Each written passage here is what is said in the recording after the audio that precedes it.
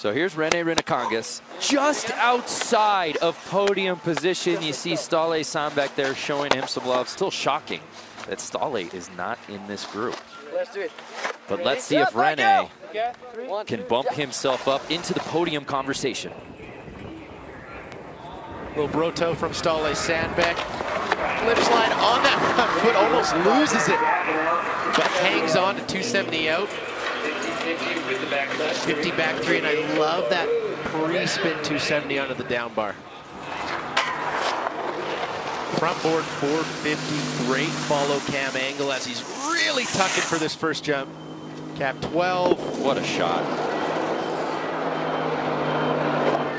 This is frontside 1440 melon. Fell on that last run, makes no mistake here. He's gonna go 16 to end this. He wants it. Oh! Yes, he does!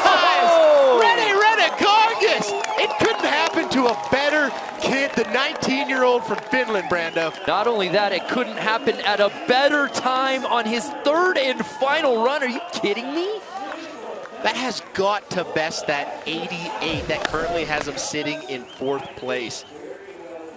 Cap 1260 switch tail. Then he builds on that with a frontside 1440 melon. And then what does he do on the money booter? Well, he puts down all the bucks with a backside 1620. How is this the first time we're seeing Rene at X Games Slopestyle? Because this is the first time the snowboard world has really seen Rene. I mean, he just blasted onto the scene in X Games. You know what?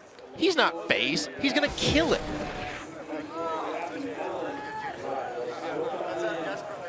A 94 Rene Rinnekangas jumps up into the top spot.